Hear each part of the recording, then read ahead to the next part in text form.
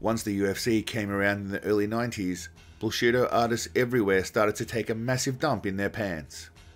You see, up until that point, there were many jokers who had passed themselves off as legitimate deadly practitioners of various martial arts.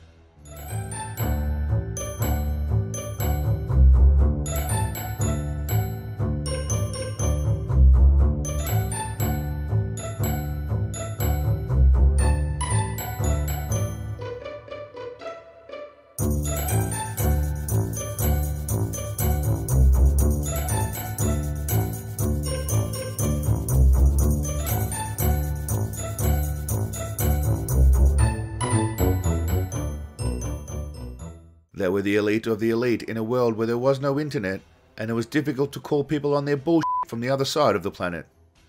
Then the 90s rolled around, big ass jackets, Michael Jackson and his moonwalk, prior to the child diddling stuff. Allegedly, that's ignorant. Mike Tyson knocking everyone out, prior to the whole ear biting and woman diddling stuff. And I'm just ferocious, I want your heart, I want to eat his children, praise be to Allah. And when movies were awesome and the Western world wasn't pushing, as the drinker would say, the message. Then Hoist Gracie came onto the scene and started submitting monstrous men that made him look like Hezbollah by comparison. Jiu-Jitsu, wrestling and MMA started gaining momentum, and the charlatans who had ruled it decades prior were on the run. Before all this happened though, there were 3 knobheads vying for the prestigious official Bullshido Artist Awards, affectionately known by nobody as the OBAA. Today, we're going to look at 3 delusional dickheads and officially crown one of them the Grandmaster of Bullshido. Before we continue, I will give you a moment to click on the comments and put in your prediction for the top 3 Ninjidiot nominees and the lucky winner. Yeah, buddy! While you are inadvertently tickling the algorithm with your comment, You guys are legends. if you find this kind of brilliant production and life-changing content worthy, please consider liking and subscribing. Studies show the only people that don't subscribe and like are puppy and kitten-hating psychopaths. And that's not you, is it? I'm Steven Seagal, and Can I laugh in your face? Alright, now a quick merch plug with Steven Seagal singing vocals for me because he is a legend. But we're cool, baby, cool like a polar bear. When you see my little girlfriend, you gonna have to change your underwear. I want to be ninja. I want to be ninja. I want to chop, chop, chop, chow down, take chow down to China. Our first nominee is one of the OG ninja masters, Ashita Kim. Kim was raised by a pack of wolves in the deep jungles of the Congo before he was abducted and adopted by a clan of ninjas living in America. Kimmy Boy was trained in many ancient techniques and was happy to teach people the ways of the ninja. It's a special type of person who's open to this type of training. These individuals buy gift cards to pay fines because an Indian bloke called Steve Hi, this call is from US Customs and Border Protection. from Border Patrol told them to. They also drive in cars with masks on, completely alone. I guess we're all equipped with different CPUs. I ain't got a good brain. Kim was a no-nonsense ninja. Somebody attacks you. You stick your finger in their eyes, and you shake their head back and forth, and you rattle their brain. Look at the conviction and primal rage in his eyes. I mean, I'm already convinced, but it can't hurt to see these techniques in action.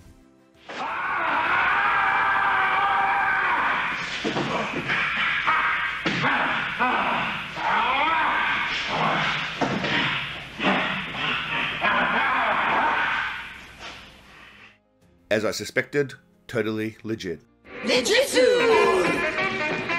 Some of you out there might be a little more skeptical, but I think we can bring you around. Ninjas are known for being stealthy, and Kim teaches us the real-world applications of ninjutsu.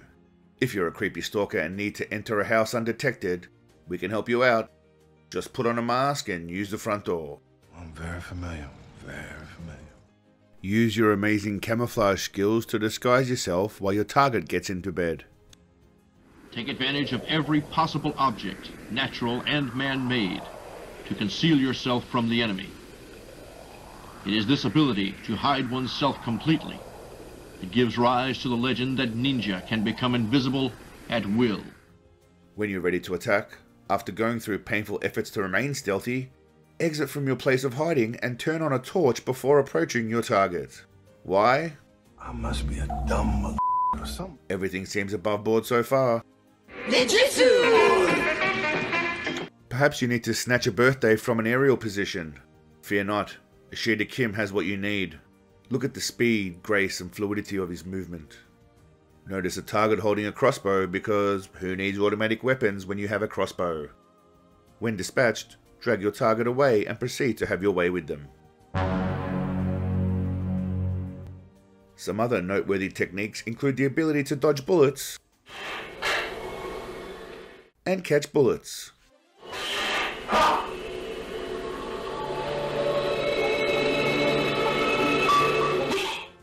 Levitation can be achieved through a strict regime of bullshit and wanks enabling your insanity. This dipshit assistant proves, with his flawless hula hoop work, that Ninja Master Kim is indeed floating using the power of delusion. What a f***ing idiot. I'm a loser, baby, so why don't you kill me? Our second nominee is the one and only Frank Dukes. My name is Frank William Dukes. That will make you Frank Dukes. No. It's Dukes. Gotcha. Like put up your Dukes, right? Not only was he full of shit about being a deadly ninja, but he was also another stolen valor jerk like our third nominee. Dukes was particularly fond of passing himself off as a lethal weapon on legs. His fist and feet were deadly weapons, and it's rumoured he once punched a diamond and shattered into 1,000 pieces. Ninjutsu! After all, he was the person that introduced dim mak to the masses. What the hell is a dim mak? Death touch. The ability to hit someone, leave no bruise, no mark whatsoever, and yet kill them or let them die hours later.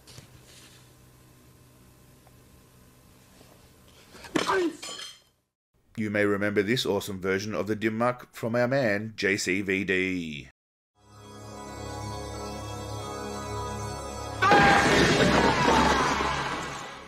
However, there can only be one true master of the dim mak, and we all know who that is. Watermelon Wally. So the idea of dim mak, or any kind of internal technique, is not to hurt others, but to help others. Or you can go internal. As he got older, Frank downgraded from breaking fake bricks to breaking other random objects. First, he wastes a perfectly good bottle of alcohol. Okay, it's probably not real alcohol inside that definitely not real bottle that he just smashed, but still. Next up, it's 2 champagne bottles about to feel the wrath of Dukes.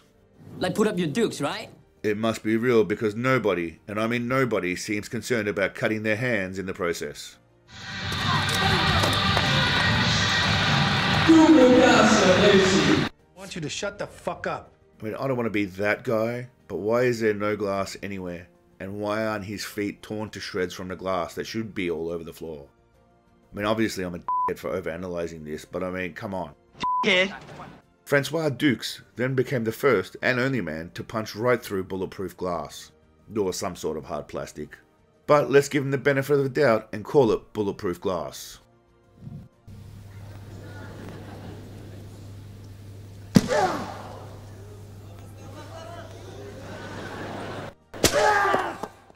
Contradicting yourself is a fundamental core of being a Bullshido master. Watch as he completely changes what he said within the space of 1 minute. All I have to do is he throws out, is just mirror what he's doing. It'll go right by me. 12 seconds later. But in that one move, as he throws, I just step out, he's gonna miss me. That's all I need to know. The most amazing thing about Dukes is that he managed to get Hollywood to make a movie about his bull antics in a fictional tournament he took part in called The Kumite. You probably know me best by the movie Bloodsport. The secret martial arts contest called the Kumite. That sounds like a cool idea for a movie. It's based on this guy named Frank Dukes. Being the only person who punched through bulletproof glass.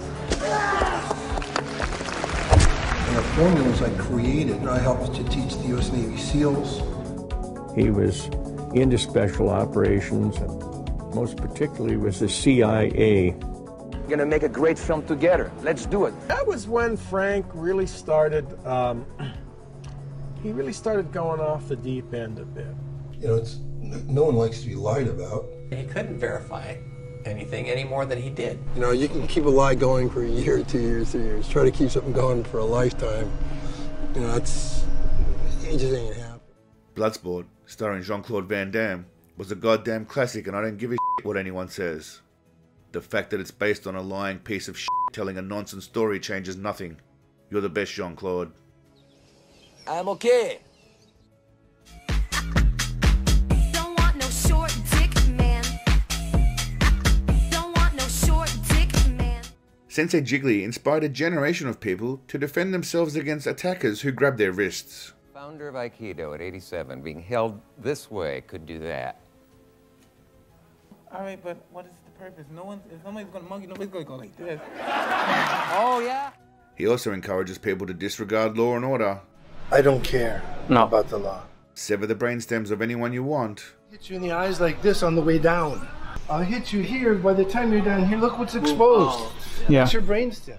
And sit down frequently. Okay, then we're gonna have to. Okay, yeah. Let's sit down. No, let's take a break. Yes. Yeah. Okay. He was so gifted at Aikido that he didn't need to worry about pesky rankings, grading, or even the damn truth.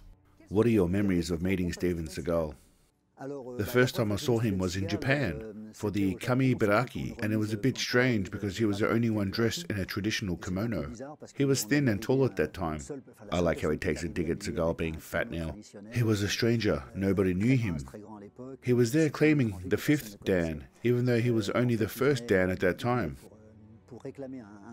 So it was a bit strange for us.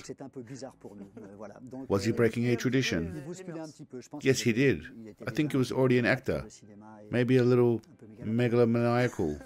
Sensei Floppy Disk was infamous for hosting group tickle fights and good old-fashioned wrestling. He didn't even care so much in the randori if you even did a technique. He didn't care what it was you had to do. Whatever it was, as far as he was concerned, that was it. I don't know what this is, but hey, I am mesmerized and impressed. It's outrageous. I think it's a joke. It's disgusting. Here he is taking down multiple attackers who run right at him with their arms outstretched, as people do in the real world. Waddled away, waddle, waddle. Many waddled away, waddle, waddle. Many waddled away, waddle, waddle. After being completely bald when making his first movie, he then went on to become a huge movie star in Hollywood and miraculously grow his hair back. Hello, Australia. It's me, Steven Seagal. That's right, Steven Seagal. He also became a Serbian and Russian citizen, munitions and explosions expert, as well as an agricultural god specializing in carrots and watermelons.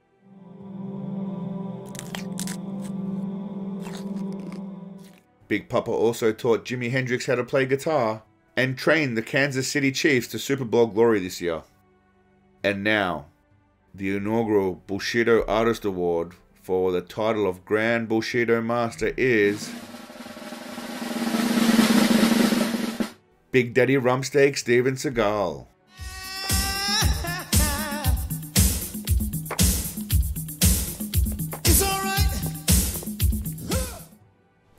Thank you for being interested in what we're doing here, and I love the out of cookies. Where Frank Dukes managed to fool Hollywood into making a movie about him, Big Papa Potbelly managed to convince Hollywood to put him in the movies and make him a star. For years, he fooled everyone into thinking he was a badass Hollywood tough guy when he was really just a fraudulent bully. Anybody seen Richie? Huh? And for that, he deserves to be recognized as the ultimate Bullshido master. Oh, thank you for noticing that. Well, my friends, what do you think? Is Sensei Saggy Boobs the rightful Grand Bullshido master?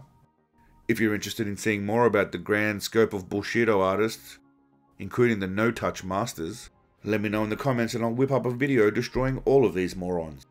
I will fuck you up! There will be a new movie review coming up soon, as well as a video highlighting Big Belly Seagal's guitar prowess. I encourage all guitar aficionados to keep an eye out for that one. We will definitely need your expertise on that matter. A new Guide to episode also in the works, but until then, my friends, go outside and enjoy some fresh air. Say hello to the person that you walk past, and above all, stay awesome. Peace, legends.